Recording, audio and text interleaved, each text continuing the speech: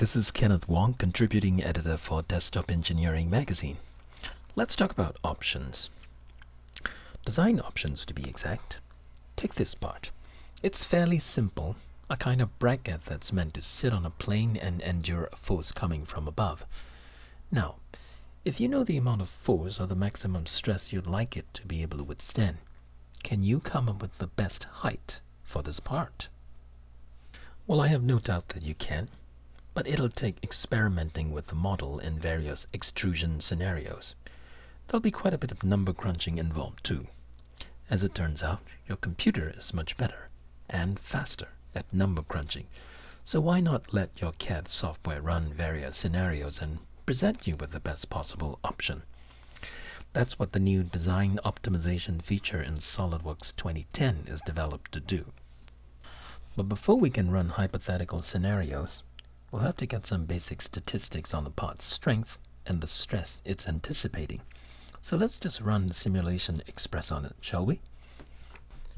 I'll define these four base surfaces as fixed positions. I'll then add a force to its top surface. Then I'll specify that the part is to be made in steel alloy.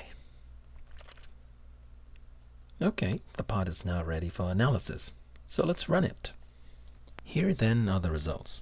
The animation showing how it'll deform, the stress breakdown, and the displacement breakdown.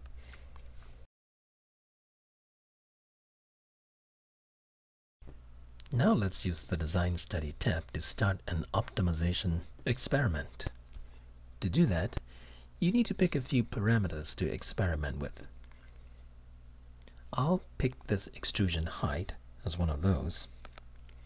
I'll set it as a range, so the software can essentially rebuild this model with different height for each scenario.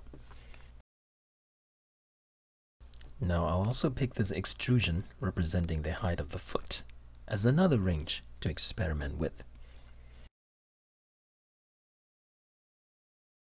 I'll then pick a constraint to tell the software to keep the results within a certain standard. For this scenario, I'll use the simulation data we just run and archived. Then pick the maximum stress as the desired constraint. Then I'll set a goal. This is me essentially telling the software what I'm trying to do. In this case, I'll say, I'd like to study its mass, like to figure out the best possible volume. In other words, show me a design option that let me get away with as little material as possible while still being able to take on the maximum stress. Now I can take a look at the table view to make sure that all the different scenarios are set properly. Then I'll just hit Run. As SolidWorks goes to work, you'll notice that the software is regenerating the model with various configurations that you have specified.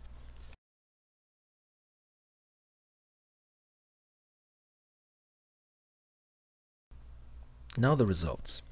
It turns out, for the upper part, I can actually get away with 1-inch extrusion as opposed to the 2-inch extrusion I initially used. Here, I can see that some scenarios failed because of the geometry that cannot be resolved for this configuration.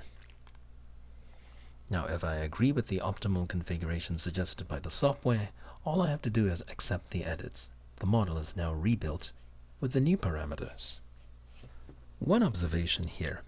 It seems when I was ready to run optimization scenarios, I only have the option to experiment with the parameters that are part of my construction history. I can pick these two extrusion heights values because they were part of the methods I used to create the model. I can't, for instance, pick this parameter that's not part of my construction history. That means if you decide to use this feature to optimize your design, you might want to put some thoughts into which parameters you'd eventually want to be able to experiment with, and leave that as an open-ended one, and make sure that that's part of your parametric model construction history. So, if you have some parts you're not quite happy with, try running the optimization study to see if SolidWorks might come up with something better than your original idea. Who knows? You might be surprised. This is the third one in the video series called A Closer Look at SolidWorks 2010. The other twos are about SolidWorks Sustainability Express and multi-body sheet metal parts.